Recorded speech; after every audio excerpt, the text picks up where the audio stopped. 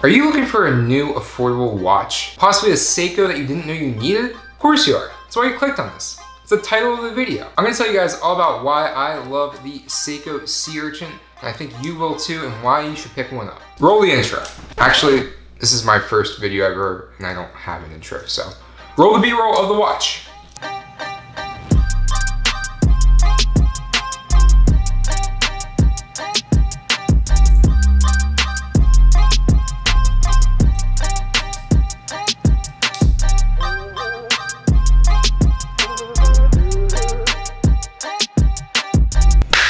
Welcome to Crowns and Grounds, where we talk about, you guessed it, watches and coffee. How original. In today's video, we're going to be talking about the Seiko SNZF17, also known as the Sea Urchin. We are drinking some Starbucks espresso blend coffee. It's okay. It's okay. It's not bad. Starbucks. More reviews on coffee to come in the future. But let's talk about the watch. We have a diameter of 41 millimeters, a case thickness of 13 millimeters, utilizing the Seiko SNZF17 automatic movement. It has 23 joules. It has a Hardlex mineral crystal, water resistance up to 100 meters or 330 feet. We're looking at 46 millimeters lug to lug, a 22 millimeter lug width, and it also has a clear display back. Now, I've owned this watch for about 6 months. I bought this used off of eBay for around $200, and it has treated me very well.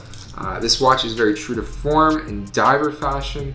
It looks a lot like something that rhymes with Tomex Submariner, but I want to tell you guys why I think that this isn't a homage to a Submariner. It just has some very subtle hints that kind of looks like it and kind of has just that overall diver style.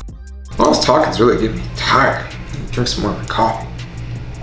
What in the world's on the bottom of my coffee mug? Look at this. You see it? Oh, it's a like button. Oh man.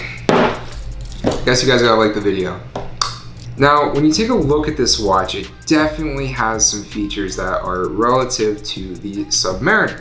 But in my own opinion, I think that this watch hones into just the basic dive style. We have the black dial, we have a black rotating bezel with a 60-minute timer on it. After that, that's pretty much where the similarities end with the Submariner. What I really like about this watch and its own personality is the day-date feature on the dial with no cyclops. I don't know about you guys, but me personally, I'm not a fan of the cyclops. A big bubble sticking out on the actual crystal. It just gives it more opportunity to get cracked, to get scratches. Not my favorite thing in the world.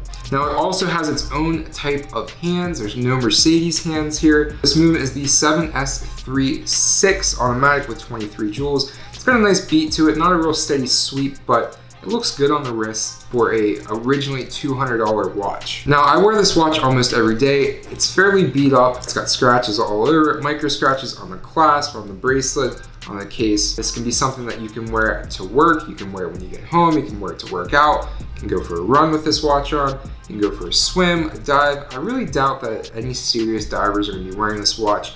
But if you wanted to, you can go down 100 meters, which is a long way, so a lot further than I'd want to go. The furthest I'd probably go is about 6 feet in a deep end and in the swimming pool. But I digress. Let me tell you about some of the bads or the downfalls of this watch that I don't particularly care for. So number one, there's no screw down crown. The crown is very, very small, and it's almost hard to get in the position that you want it to, and it just does not inspire confidence. Now, secondly, with the crown and specifically the movement, there's no hacking, there's no hand winding, which is really a downfall of this watch and something that I really don't like. I wish it had that, if they would put a different movement in there or something a little bit more quality to be able to do the hand winding. It kind of stinks to have to sit here when you get your watch and if you haven't worn it for a couple days, sit here and, you know, do one of these things, hope it's wind up, set your date, set your time, and be on your way. Now, I don't have a device to be able to calculate how many seconds this loses or gains over a day, how accurate it is, but I can tell you guys this, I lose a good amount of time day to day, probably about 5 minutes. When I set this watch in the morning, if I haven't worn it in a few days, I tend to set it a couple minutes ahead because I know it's going to backtrack and it's going to set back to the time that it actually is. So that's a little bit disappointing. Now, unfortunately, this watch has been discontinued. So finding one of these is getting a little bit harder and harder day by day. I bought this on eBay used for about $200. It was sold to me as a demo that was in a store. It was in a little bit rougher condition than I thought it would be, but for my day-to-day use, I think it's great. You can still buy these brand new old stock on Amazon for a premium of about $300.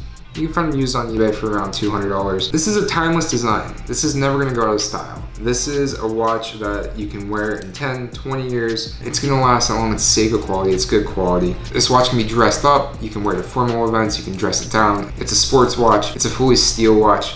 You can wear it around the house. It's good for any occasion. And most importantly, it is durable and it's reliable. Seiko is known for making great watches. The Seiko 5 is nothing to bat an eye at, and it would be a great investment to add one of these to your collection. On that note, guys, thanks for watching. I really appreciate it. If you liked it, give us a thumbs up, hit that subscribe button, and we'll see you guys in the next one real soon. Peace.